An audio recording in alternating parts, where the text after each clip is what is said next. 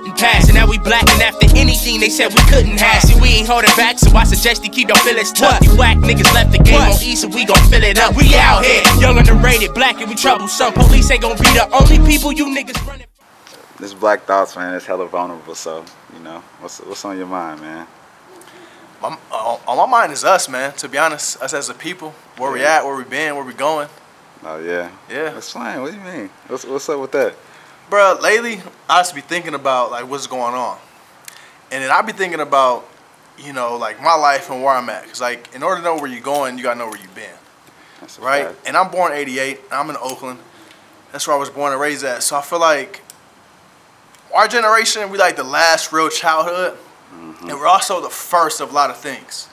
Like, I'm the first of my family to go to college. And I feel like I'm the last of my family to put up with the bullshit. Yeah. You know, first thing, like, fatherhood. You know, like, I feel like I didn't have a dad, but I feel like with my sons, I feel like I'm a good dad. I can say that.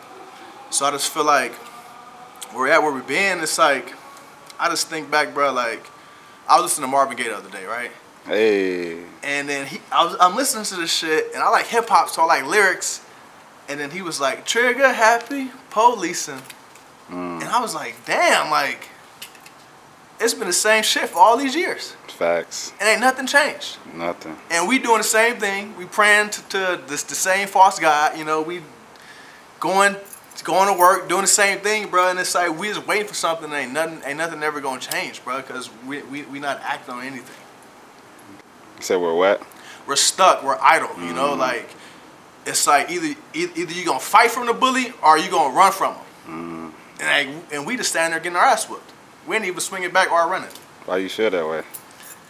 Cause I listen to Marvin Gaye, bruh, and then I listen to Kendrick, and I feel like they saying the same shit, and this is 40 years difference. Yeah. You would think in 40 years, like, we'd be talking about where we been, and like, now look at us now, but it's like, damn, still look at us, you know? Damn, huh?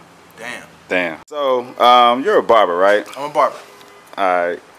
I always wanted to know, like, what the hell is the pole? Like, what does that mean? What does the pole mean? So the barber pole is, in America, is 3 colors. Outside of America, it's mainly 2 colors, red and white. In America, they have the blue because of the American flag, for the most part. Now, barbers, we used to be barber surgeons. So you would go to the barber shop, you would get a haircut, you would get your teeth pulled, you could do bloodletting. You know what I'm saying? We were literally barber surgeons. So, like, you see, like, that steady hand of a surgeon, barber got that same straight razor, steady hand.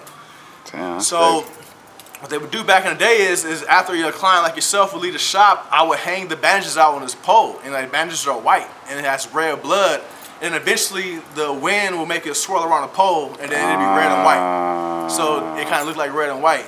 And then in America, we got the blue for the veins. So you got the white is the bandages, the red is the blood from the client, and then the blue is just the veins. So that's what the barber pole means. That's crazy. Also, like, hey, the shit is like for us niggas when we get our haircuts, like niggas feel like Diddy. Like, that shit is like vital for us. Yeah.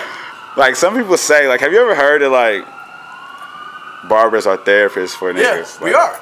Because I feel like as a barber, it's like, I feel like with me, like, every 30 minutes to an hour, I have a new person in my chair. So new conversations, new problems, good, bad, ugly. Like, every 30 minutes it changes, bro. So when somebody comes down, bro, you ask them a question, you don't know what they're going to say. They say, what's up to you? How was your day? It's like, man, like, you don't know where it's going to go. And that's the beauty of it.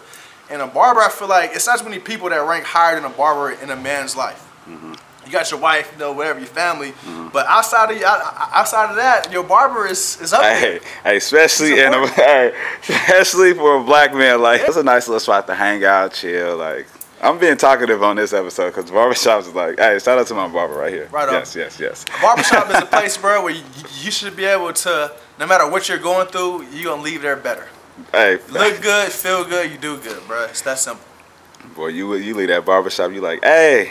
That Snapchat going crazy, that Instagram going crazy. And honestly, the best part is I feel the best. Facts. Because it's like, I did that with my hands, you know, like, with this here hand, like, I can create, like, a person's image, a person's confidence, bro. Like, it gets no better than that, bro. Like, if you a black man out there, bro, or if you're a black woman in general, if you are struggling and you sitting there, I can't find a job, stop looking for a job and create a job. You have these here hands. We're black. Like, we're thinkers, we're creators. Like, everybody needs a haircut. So if you can fucking talk and you can and you have the slightest artistic ability, pick some clippers up, man. You will always have cash in your pocket. That's a fact. What? We out here.